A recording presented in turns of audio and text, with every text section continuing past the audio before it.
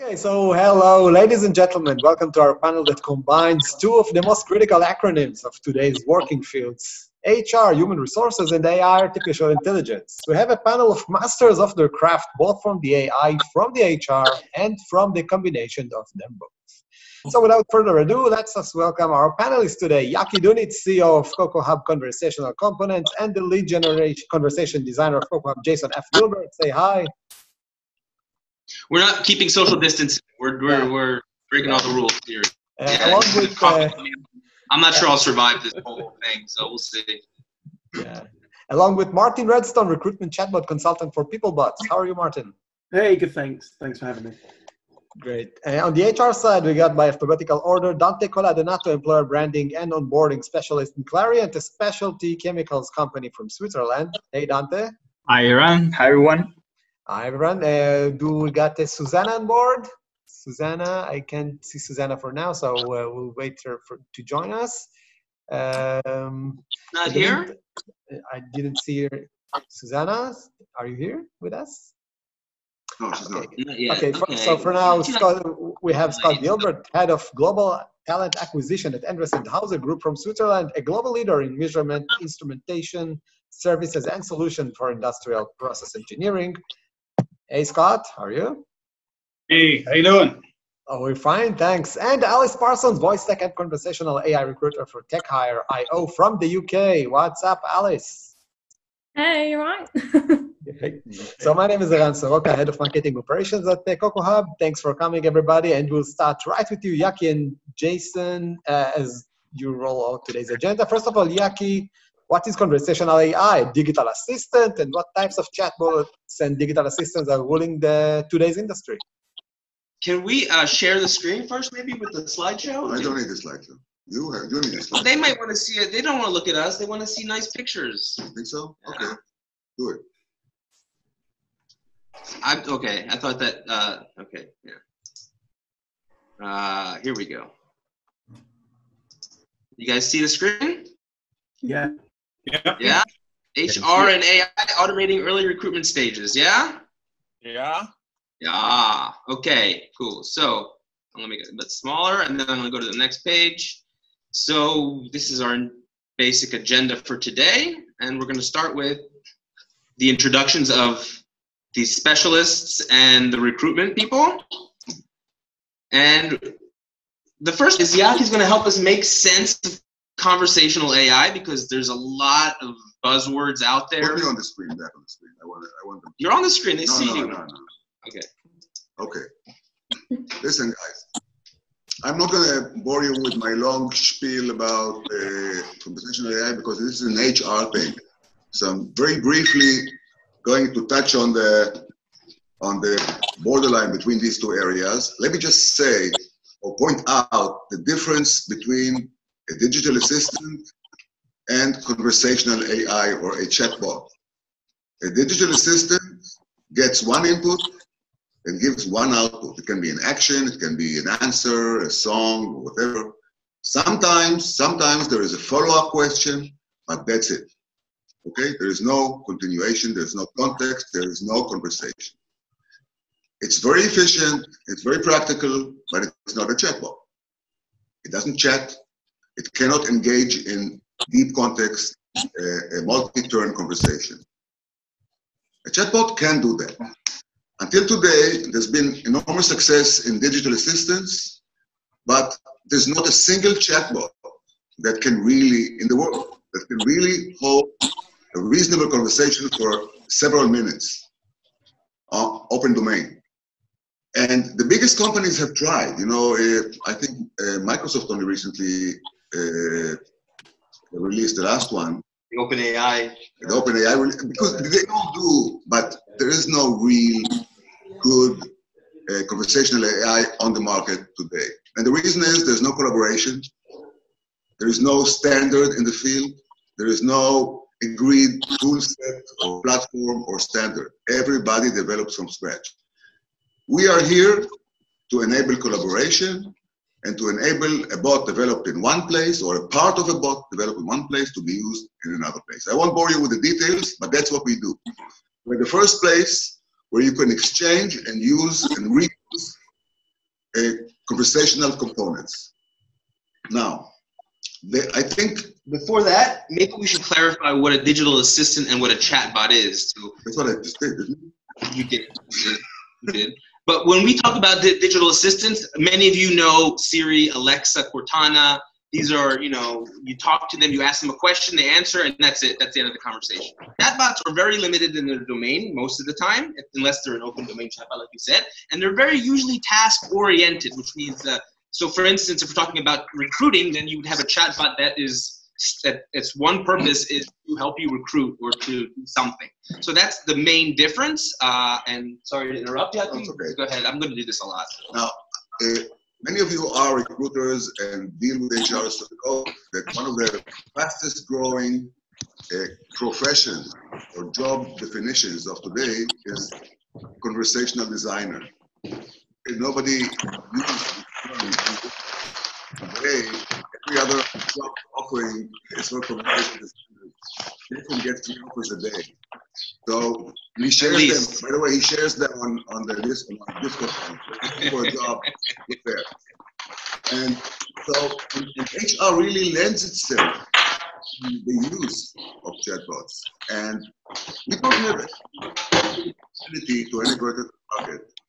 But our first choice to team up with some specific vertical,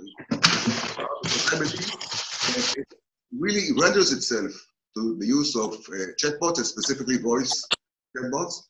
And I think today you'll learn that it could really change your profession, your field. So I'll let Jason carry on. And I think that's important for us today is to discuss it, because we're claiming that yes, chatbots can help you, but we have some very expert panelists here from the world of HR who are going to present us with possible reasons why the technology is limited right now and why it's maybe not perfect and ideal, and how we can maybe get to a point where we can create the type of conversational AI experiences that recruiters and talent scouts and HR people can confidently use in their organization. So back to the slide. Back to the slides. Okay, I think Ron, we're going to hand it over to Martin to talk about. It's you, no? Yeah, no. Before we were going with Martin to talk about the current state of conversational AI technology as of today, June 2020. Martin, the stage is yours. Thank you very much, and what a fantastic introduction. Thanks, Yaki and Jason. Okay, so just to briefly introduce what I do. So I've been in recruitment for the last 15 years, and for the last 3 years I've been working specifically within chatbots and conversational AI, specifically for recruiters.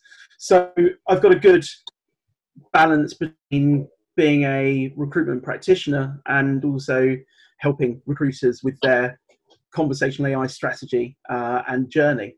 So where are we up to in the recruitment industry in regards to the current state of this technology? Well, for the last 3 years, there's been a lot of hype.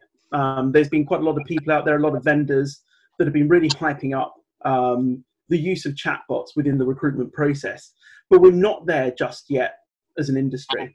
And the reason for that is because recruiters, by their very nature, and everybody here can give their opinion on this, we're very much conversational people.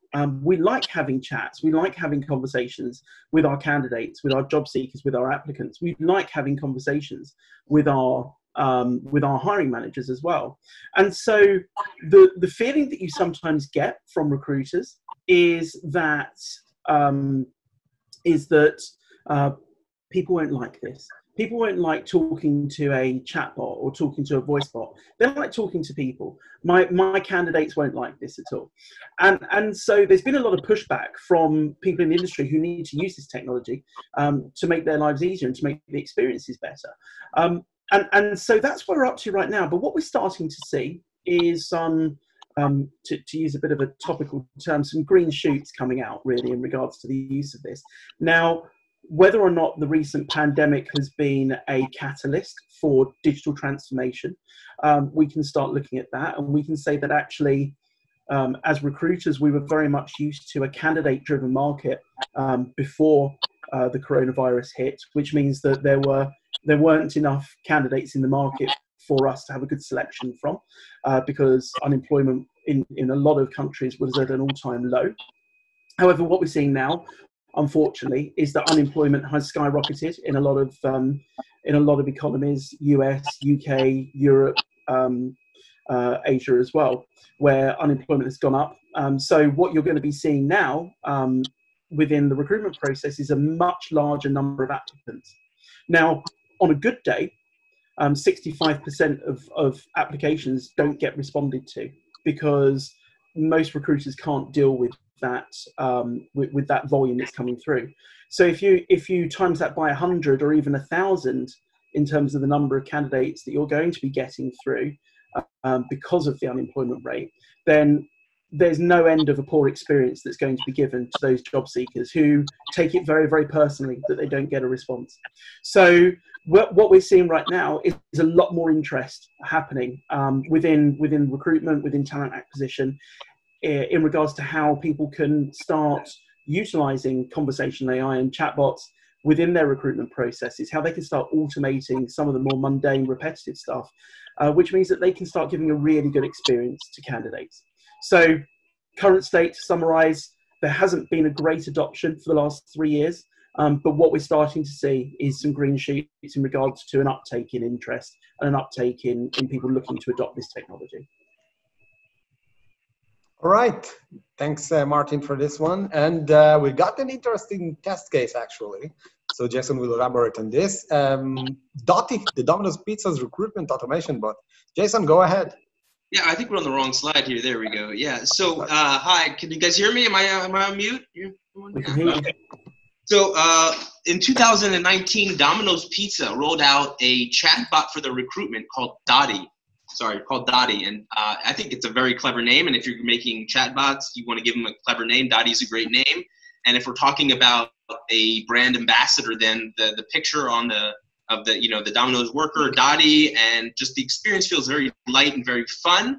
And if I want to apply to Domino's, then this is a great way. I can just go online and chat and get the initial screening process through the recruitment chatbot. And they claimed that they were able to hire part-time workers or hourly workers in a day to two, whereas before they used the chatbot, it would take them an average of 5 to 6 days to find candidates for certain jobs.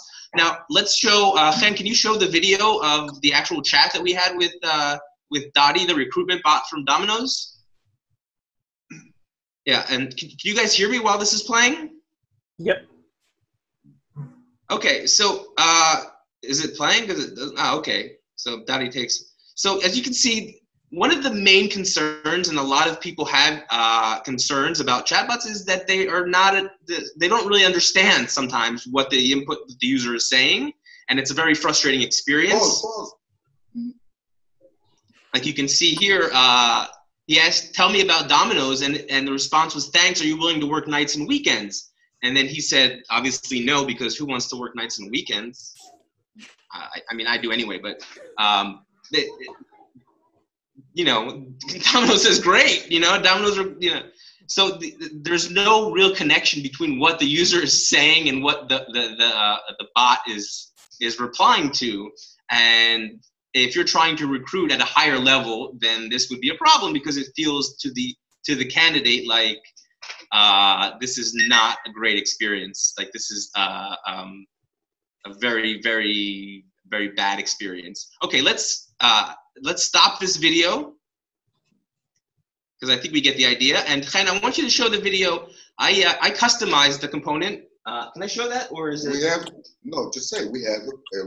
Okay, I'm going to show you guys a video that I did with Anna, and then I'm going to show the next slide as the component. I'm going to show you a video of a different approach to recruiting, which we used. I don't hear anything. Hello, darling. I'm glad you stopped by. I'm here for the job interview. You are? Why? I want to work for you. So, person whose name I don't care to remember, I understand you want to work as my human assistant. Is that right? Yeah. Okay. You're gonna need to cut that hair. First, we don't want hippies here, okay? I mean, okay. It's up to you, hippie. Do you feel comfortable answering a few questions first? Okay, sure. Okay, hippie. First question, if offered the position, when would you be available to begin? 2027. Next question, what are your expectations in terms of salary? $4 billion an hour in Russian rubles. Moving along, have you ever been in a Turkish prison? How do you know about that? It's a yes or no question, hippie. Yes, I've been in a Turkish prison. Okay, I think we've seen enough. I didn't expect it to go to the Turkish prison part. Yeah, so hippie. you can stop the Have video. you ever seen a grown man naked? Some of you may. Cut the video. Too much information, Jason. Too much information. Cut the video. That's how So here you have two different examples of how you can engage a potential. I mean, obviously this is supposed to be a joke, and it's not supposed to be a serious interview for an employee. But it shows you the abilities that you can customize the experience, so it doesn't feel very dry when you're doing a recruitment. You can tailor the in this case we're going to call it a chatbot, the recruitment chatbot, to your organization's voice and style. So if you're a young and hip, vibrant company, you can create a young, hip, vibrant chatbot that will ask questions that will be more in line with the target audience. So the next slide I'm going to show is actually the component that we have on the marketplace, and that's going to be the last one that I'm going to show because slides are boring. Let's go to the next one. Okay, so, and I know that the HR people in here are going to have things to say about every single one of these points, and that's why it's very important for me to show what we think in terms of current state of technology, the benefits of having a chatbot do early stage screening. First of all, it's available 24/7, which is something that if you go to some, you have to wait a day or 2 days or 3 days. With this thing, it's available all the time. Reduces the workload. You can answer specific, like Martin was saying earlier, you can automate specific tasks, certain answers, and it can even schedule an interview directly from the bot, which will help you basically through that early stage of recruitment. So those are what we see as the main points of the main benefits, of automation. And now that we've kind of given you an overview of the conversational AI and the chatbot, let's hand it over really around to the HR people so they can give us more perspective on what they see as the issues and the pain points that they're having and why they may or may not choose to go use automation. Yeah, thanks, Jason. So the HR expert will elaborate on things like current hiring best practices, benefits of implementation, automation, pain points, and what's the best approach for my organization. And we'll start with Scott. Which one to choose? There are many companies that offer solutions, though which is right for your company, and what criteria should I use for the selection? And also there's a subject of cost versus benefit. So can you talk on that? Absolutely. I think that I saw a statistic about a year ago that there were, not just for chatbots, but in general for AI and different tech for recruitment, there were about 1,600 different companies providing different kinds of solutions in different areas. So if you're going into this cold without a lot of tech knowledge, where to even begin? And then once you introduce some kind of tech to the company, how do you convince people that maybe aren't so technologically savvy about the cost of some of this tech as well? And some of it's pretty expensive. Some of it's reasonably priced, some stuff's very expensive. So those two factors come in there. And then you go into the element about the volume recruitment. You talked about Domino's Pizza. So you have different levels of recruitment, different stages. So if it's high volume, maybe how do you deal with it there? Or if you have more niche recruitment, if you're dealing with different generations, so more a professional level, or you're dealing more with students. So I think the different techs speak to different people, and some people like to engage with them, other people don't. And so I think you might turn some people off. And so the different elements, plus there's the element of compliance. And if you're talking to a chatbot, and in certain countries, if the chatbot understand something the wrong way, it could give an answer to somebody which later on you could be sued for. So I think there's also the element there of how do you keep the lawyers off your back. So there are a few different angles to look at this. On the personal level, I think it's a great leap forward, but how do we then make sure this stays in the right place and is used the right way? Okay, Scott. So Dante, you wanted, sorry, I'll try to talk slower. Dante, you emphasized the subject, for example, of tech resistance in the decision-making position. Can we maybe, first of all, the audience, we have a chat window here. If you have any questions, just type in the questions so people can answer along the way or ask along the way. It's on the bottom right. But maybe we can address some of these issues, or do you want to go on and present some of the pain points? Because he brought up some really good points, and not just because he's my brother, just, he did bring up some good points. Okay. So if anyone, Martin or Alice, do you have, or Yaki, because I can answer one part of the question. There are a lot of, like Yaki was saying earlier, it's a very, very fragmented market. Mm-hmm. And you as in HR, you have a choice. You can either build it in-house, which means you have to build a team and have a development team and integration and all that, or you can outsource it. Pick one of the 1,600. One of the 1,600. So it really comes down to a tough choice for HR, and a lot of times that's a choice that they don't really, since you don't have that knowledge, you don't have that expertise, you don't even know really where to begin. Mm. So it's an issue, and it's something that hopefully the tools that are provided for the average or layman can become easy enough so that anybody can implement them in their flow, in their chat, for their organization. And sorry for interrupting. Aaron, go ahead. Yeah, so I wanted to ask Dante, because Dante brought up, for example, the subject of tech resistance in the decision-making position. We already tried to attack it from our side. How do you see it on the HR side? Sure. Thanks, Eric. Basically, I think also what Jason just mentioned about how do you pick the right tool, how you feel equipped to pick the right tool. On the other hand, what figures do matter in this case? Because an HR or recruitment professional would look at some figures, some advantages in terms of time saved and volumes and what have you. I think Martin brought a couple of interesting points there. But I guess it needs to be elaborated for those type of companies, not always as, let's say, quick and I want to say kind of students-oriented or different type of jobs, where the decisions is taken at a more senior level. How do you sell it, actually? How do I potentially sell it to people that don't really immediately get it or change companies after a while? So how does that work? Yeah, there are several additional points. I think Jason will elaborate a bit more. Okay. There will be something about how communication changes, how colorful languages could be, or coming back to what my background or my tasks here at Clariant are, how to reflect that type of brand. And Jason touched upon that some time ago. It would be interesting to understand how do you tweak that tone of voice from a company and how to make it really fitting your company culture, company lingo even. So there's a few and how do these solutions interact with the company's existing tech ecosystem, for example? Exactly.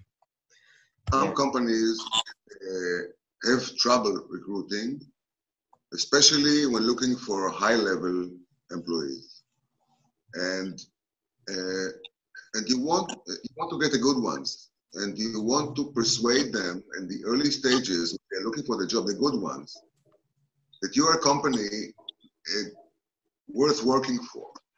So you want to basically, when you have a recruitment bot, you can design it according to your corporate values. Okay, if you're selling Nike or you're selling some young garment in the garment industry, clothing or something, you will have a different type of bot trying to recruit people than a TV station or any other kind of business. You have the potential of selling the position that you are recruiting for by using the chatbot with the right style, the right wording, the right type of speech to attract the ones that you want. So the approach is already carrying some of the selling points that the employer looking for the candidates is willing to show and display and use the process of the recruiting.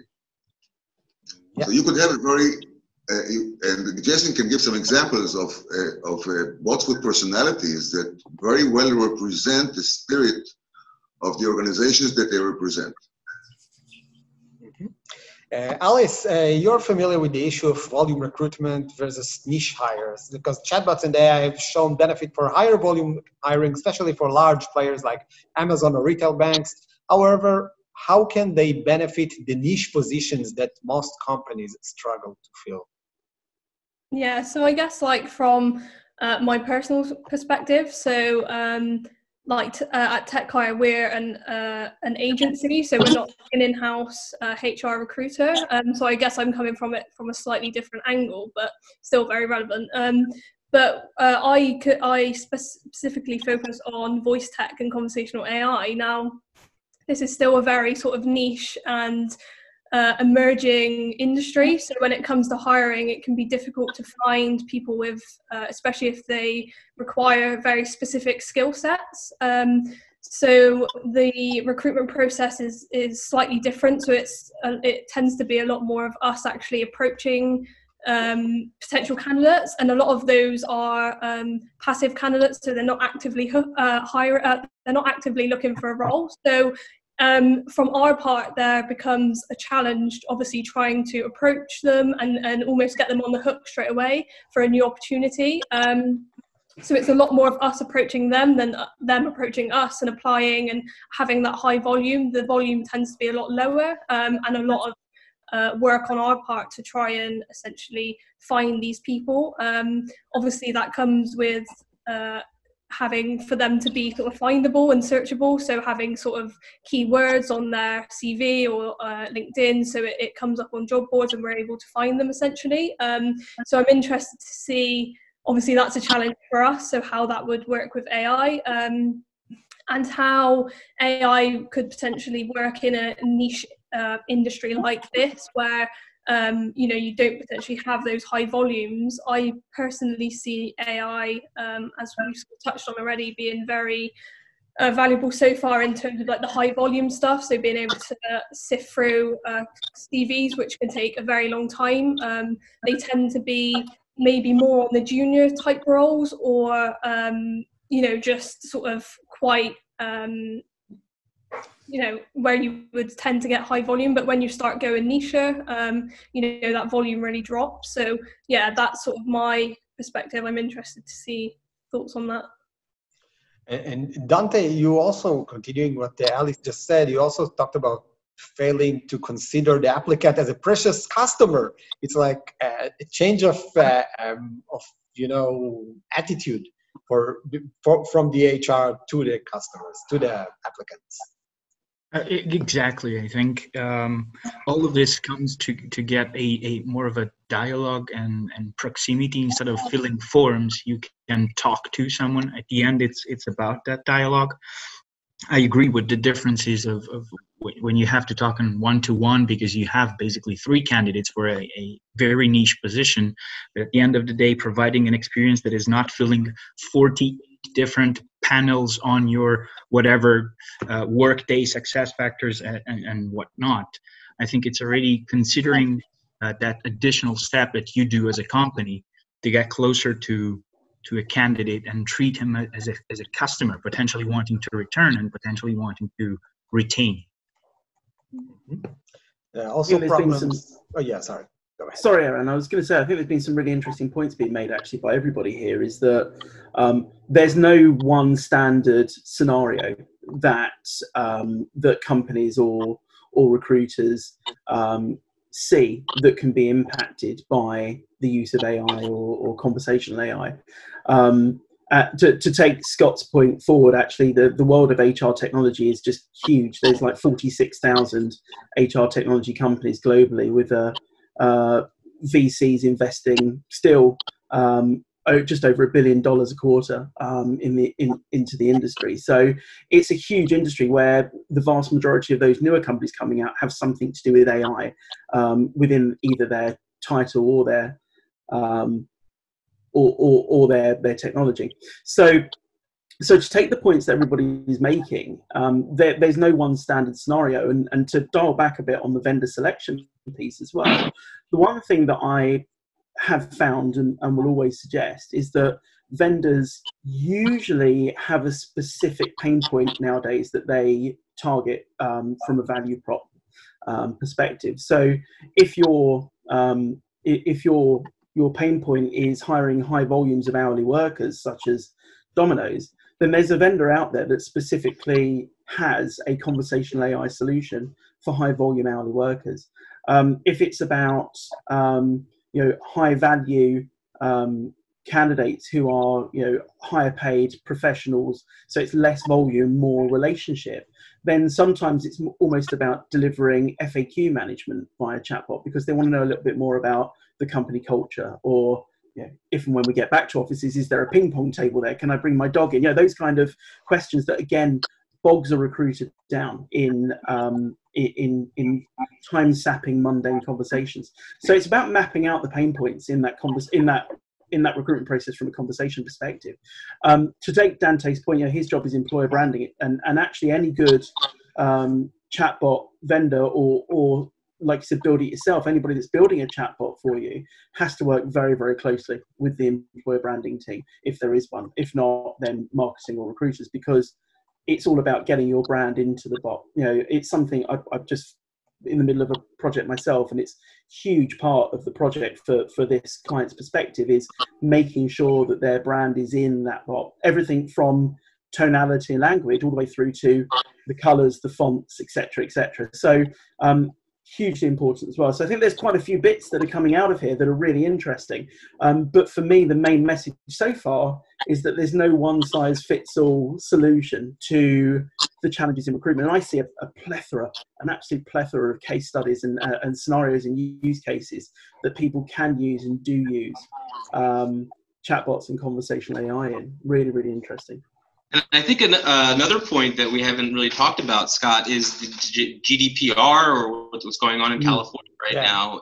Issues of privacy, because we are, basically asking people to provide personal information to the chatbot, then not knowing that other people are reading, and then obviously the easiest way around that is to get them to in the beginning of a conversation, and you see this a lot with bots, is by continuing this conversation, you are agreeing to the GDPR rules and blah, blah, blah, blah, blah, and it's a long thing, and then you click yes and you continue on the job.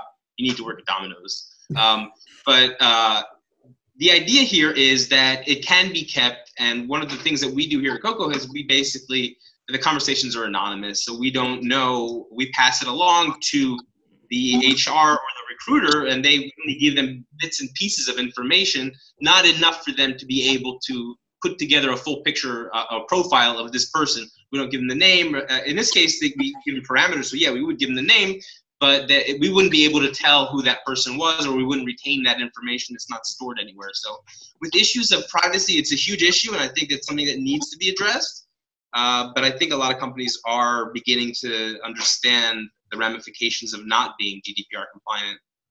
And even in the US, in California now, they're getting a bit stricter about it too. So that's something. And Dante, I wanted to ask you about the tech resistance, because I'm not really sure I understood what that means. People are still tech resistant in our day and age? Have you ever worked in a specialty chemical company? It's a problem of chemistry, I guess. I mean, on one hand, there is the compliance piece, of course. I mean, that's serious stuff. That type of data that you share is also where is it actually or physically stored, or that type of thing. If you say like read and accept all type of message that somehow you still need. You're treating personal information, you're treating sensitive data sometimes. On the other hand, the resistance, I think it's natural when the mindset is things have been done in a certain way for decades. Why should you change it? Why should you change the status quo? can be in whatever field. And I think in 10 years, 20, whatever years from now, conversational AI would be the standard. And then you're like, why would you challenge that? Because you're comfortable, because it's easier to think that you need a bigger team to do the same amount of stuff you do right now. There could be several reasons, even not applications. What's that again? How many faxes a day would you say you get applications in a fax form? A fax. People do still require. How many letters do you get a day, would you say, when you go to the post office? How many letters do you pick up a day? Maybe pigeons are also flying in. It's just hard for me to believe that in this day and age, people are still clinging to these old techniques of faxing and like, that's what I'm not understanding, but I'm curious because this is very new to me. So I'm happy that you're explaining it to me. I think go ahead, Dante. Sorry, man. Just quick. We receive letters, and we're like, creating a process behind the scenes to now deal with the letters that we receive with these beautiful paper CVs that we still receive. We need to create a GDPR compliant process in the background. So it still happens. You'd be surprised how many times it still happens. Yeah, and I think just to add to that, are they still using the foldable things, Dante, with the nice laminated? Yeah, it's crazy. No, but what you see when you talk about tech resistance, it's also at different levels of the organization. So if you talk about large conglomerates, you have certain parts of the organization, especially the senior management, that didn't grow up with this tech. And so for them, it's really new. And also, it requires a lot of investment. And so if you're trying to convince people to change the way they operate, with the GDPR in the background, it's difficult a lot of times because you're speaking to people that maybe are not understanding the bigger picture of, as you mentioned, it's not pigeons and mail anymore, but it's a completely different world out there.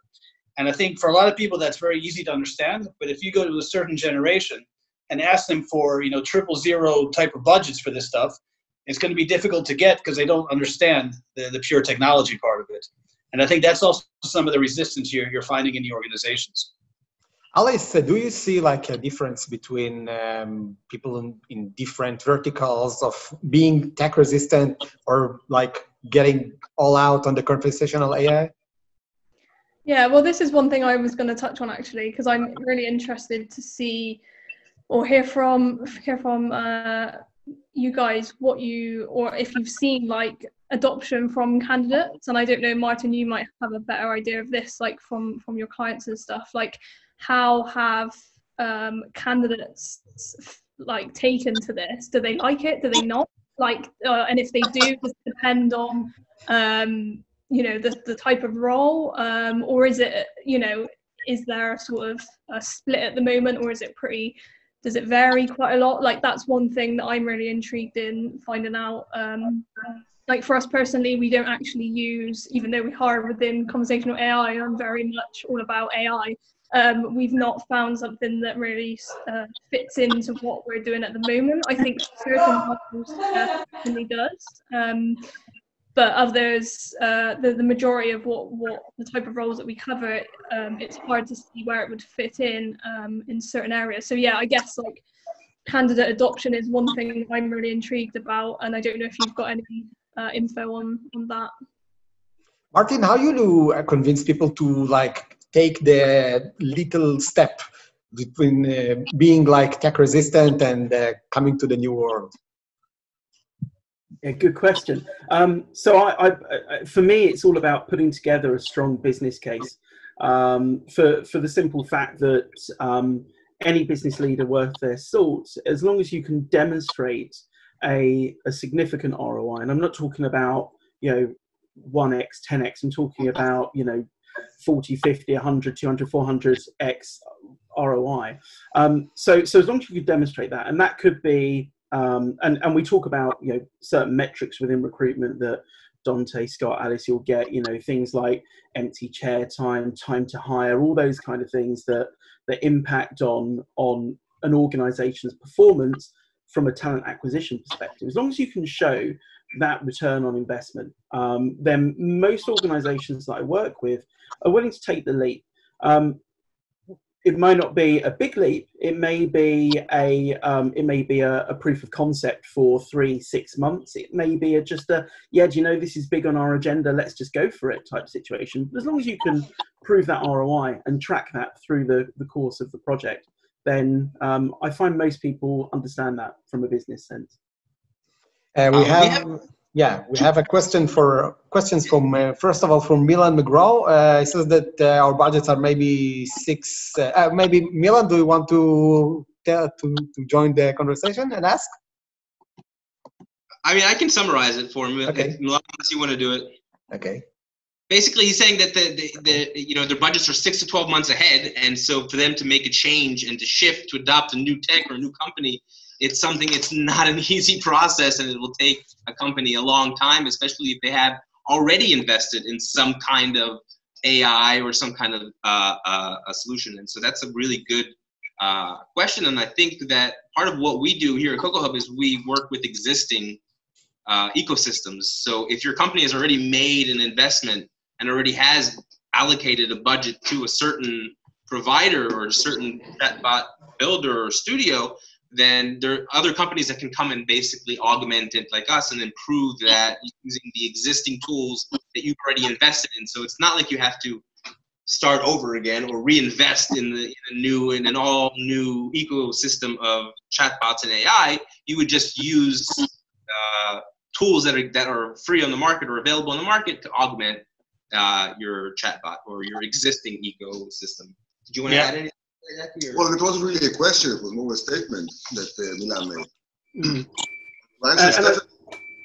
Also, just to bear in mind one other element. I think it's important to note that if you're working across different geographies, you're also going to have a different adaptation to different technologies in different parts of the world. So, I mean, in my previous company, when Dot and I were working together, we had rolled out a certain technology that was regarding video interviewing, as an example. And it was adopted very highly in certain countries, and they loved it, and they wanted to use it more and more. Other regions and countries wouldn't touch it with a 10-foot pole. They said, our candidates will not want to use this. If we start rolling out video technology and interviewing, then it's done. Forget it. We're not going to get any candidates. So I think you also have to bear in mind when you're going across different geographies, or if you're using a global system or global budgets, that you're going to have to adapt it to different markets as well. And some will be earlier adapters and some will be later. So just something to bear in mind when looking at this tech. Again, that's why it's so important to be platform agnostic and to be able to port things that were done in one territory to another. Otherwise, you have to reinvent the wheel every time. Mm-hmm. Yep. Now to Stefania's question. Well, Stefania's question was actually a private question, but I think it's relevant for the group. She sent it to me privately, but I think, Stefania, it's a good question, and it goes really to the heart of some of the issues that were brought up here today. If someone could give us some engine that... They don't know what the question was. Stefania asked, what about the empathetic, I'm assuming that empathetic capabilities for chatbot and conversational AI. And it goes again to what Dante was saying, that maybe people don't want to really talk to a chatbot. It feels impersonal to them.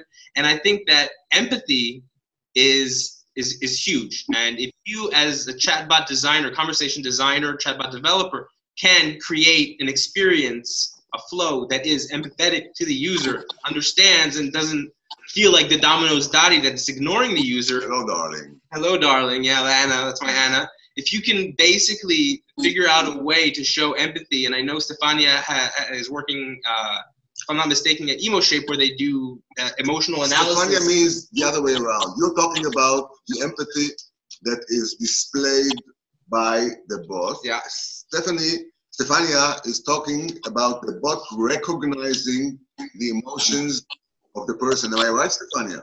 Only one person can answer that question, and that's Stefania. So can you unmute her? Stefania says it's especially for the healthcare, maybe just to help her with the audio. Her audio is not working, especially for healthcare. Yeah, because listen, if you're hiring for healthcare, if you're hiring for a hospital, there's a high volume, but you actually need to have empathetic abilities if you're dealing with, I guess, recruits. I think I don't know much about Stefania's about EmoShape, but I think what they have is some engine that's supposed to analyze the emotional state of the person that the bot is speaking with. and react to it. So besides the regular input channel of the text or the words that the user is saying, there's also sign language, there's also body language, there's also tone of voice and stuff that can be measured, and on the second channel, parallel channel, feed the bot with information to choose its words accordingly. Mm-hmm. Can I just touch on that as well? I think, like, as well, obviously, given the current situation, it would be interesting to see, like, how many companies actually continue with, like, remote working, which obviously, if that does happen and that is the case, then it opens up a huge opportunity of candidates from potentially different countries, and depending on the needs of the company or the client. So I guess, like, touching on what Scott said about as well, I know it's from a bit of a different angle, but how would a chatbot be able to like recognize different, like, cultural understandings? I know obviously with the whole NLP side of things, like, this is really a key thing, especially when it's trying to be very human-like and empathetic and stuff like that. Obviously, if you're hiring in a fully remote role and the company or client's pretty open to any country, for example, we're talking like so many different cultures and different ways people perceive things. So I don't know if you've got any thoughts on that, but yeah.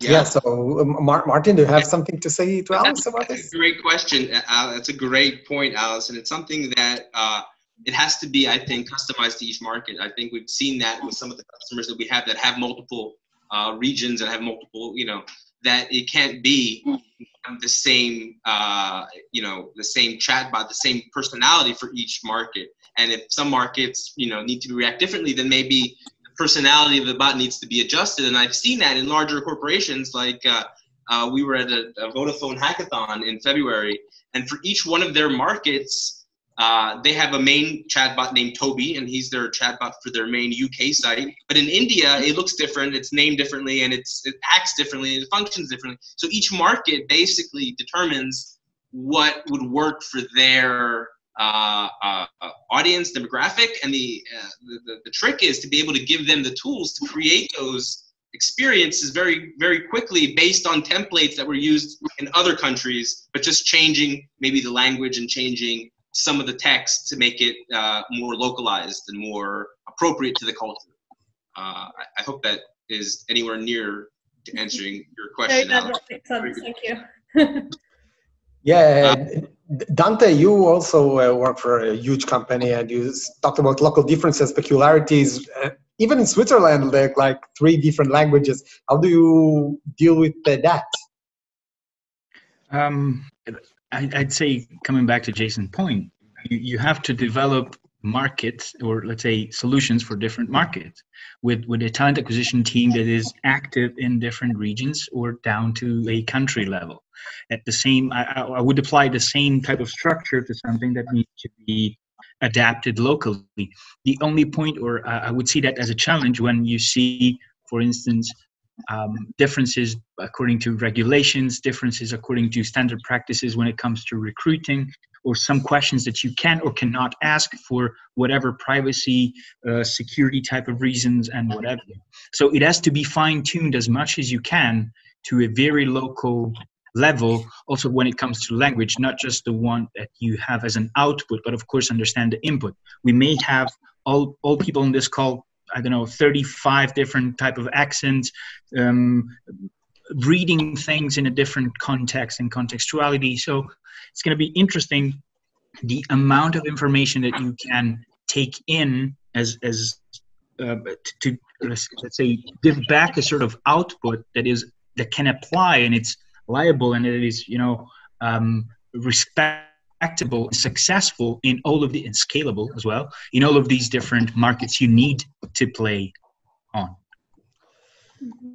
I think I was just going to say, from a recruitment perspective, if you think about the standard candidate journey of application and filling out a form on an ATS such as Taleo or Workday or anything like that, over here in the UK, if I applied for a UK-based role for a US company, I'd get asked things about being a veteran under US law, which is just totally and utterly irrelevant for me.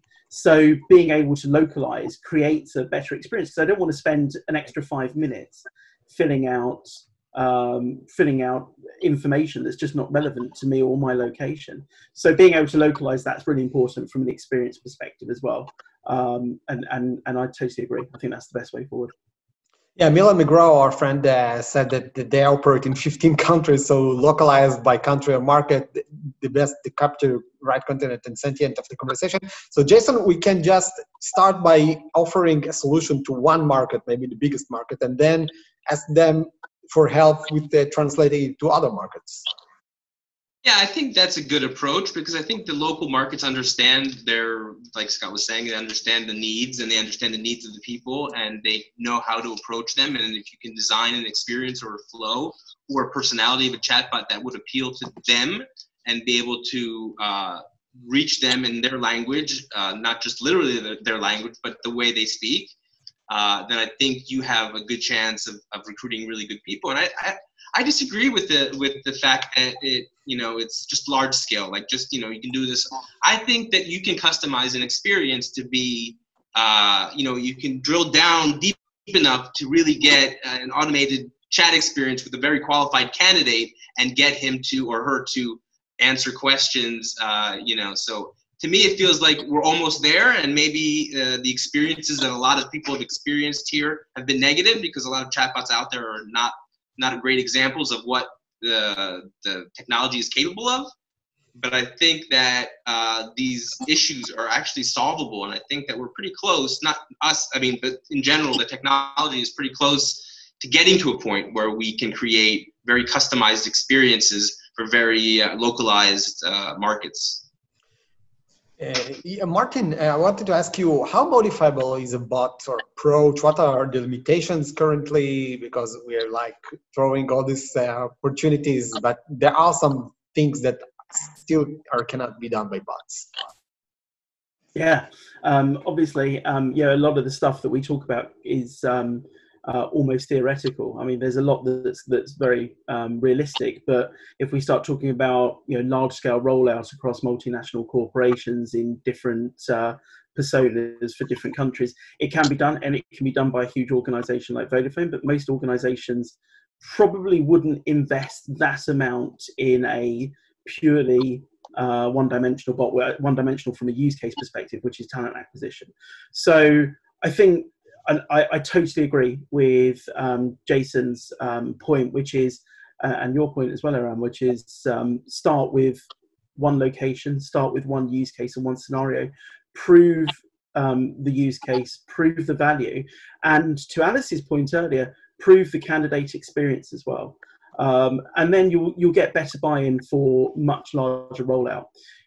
In terms of scenarios that we're seeing right now, one of the things that we haven't spoken about is all the different use cases and scenarios. But when we talk about GDPR, when we talk about senior candidates as well, one of the biggest use cases that we see quite a lot of is outbound automated messaging and chat. So keeping in touch with candidates that are on your database via automated messaging that takes somebody from there into a chat. Very similar to Dotty, but not as poor from an experience perspective. Yeah, but if you think about the Dotty example, somebody's had to request that, somebody's had to text in to a short code, and then they get a chat back. Now, what if you're able to text that person and say, hey, do you want to talk to us about our current roles, or what are you up to right now, or something like that, and then push those people into a chat? May not be SMS based like Dotty was, it may be web based, but from a message over WhatsApp or SMS. So there's lots of different use cases going on that fit in with different types of people and different types of candidates. So that's what's happening in the real world. I'm really excited to see what the future holds for this, though, because I think based on the conversation today, there's so much more that can be done. Yeah, you touched this, and so I just want to throw it, and everybody can answer. How can we ensure that candidates are not being disadvantaged or discriminated by the bots? For example, people with dyslexia. That's a great question. Well, first of all, I think Mark, do you have an answer for this? Because I can I can go later. Well, no, I was going to say it's actually quite great. Yeah, there's a huge thing right now about unconscious bias in recruitment, and being able to initially screen somebody in the application process via chat rather than via a resume, via a picture, via a video, takes away a lot of unconscious bias. Now, you talk about dyslexia. Unfortunately, it depends on the type of dyslexia, but there's obviously going to be some challenges there. But if you've got a good NLP piece, then that should help solve it anyway. Jason? Yeah, I tend to agree. I think that there's bias when a human interviews another human. I don't think that there's inherently bias in this thing. Actually, having a machine do it, I think, would probably be less biased. But I guess if the machine is designed by a human, then it is biased. So it's inception. It just keeps on going down. You never get to the bottom of it. So I also see that we're at the top of the hour here, and I know that people have a lot of stuff, and we haven't asked the beautiful, lovely people in the audience if they have any questions. And I think that some of these people might want to ask questions, and if not, we might need to wrap it up just because we're sort of already past the hour. And does anybody in the group have any questions, or anybody want to raise their hand and ask something? Anybody want to add anything? I feel like I'm back in high school again, Jesus. Okay, so I think that we're like making it close to the end. So if it's possible for you, we'd like you to like help us. Just fill a very short survey on our Zoom platform, which will help us to improve and be in touch with you forward. It's about to appear on your screen now, so take like 20 seconds to fill it. And one more thing, Iran, we also have a very active Discord channel. I know Discord is like for gamers, but we have a Discord channel server where we basically talk about all these things, and we have discussions about chatbots. And if you are kind of in the space and you don't know where to start, you just talk to us. We'll be happy to sort of give you guidance. And I know that Martin is there, and Alice is there, and Chen is there. So we have a lot of people that are here. And Iran is there. So reach out to us. Maybe someone can put the Discord link in the chat, and then we can basically let them, if they want to continue the chat, they can do it afterwards. But I feel like we've hit the top of the hour, and these are very busy people. HR people are very busy people. Unlike us chatbot people, we have the world. Yeah, Chen already did it. And so thanks a lot for this. And I think that's all from our HR+AI panel. So we'd like to thank our experts, Martin Redstone for PeopleBots. Thank you very much. And he had to go. He had a meeting. He's big time.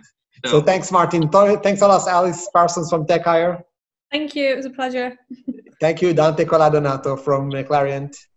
Thank you, guys. It was great. Thank you, Scott Gilbert from Anderson Hauser. Thanks, guys. Appreciate it.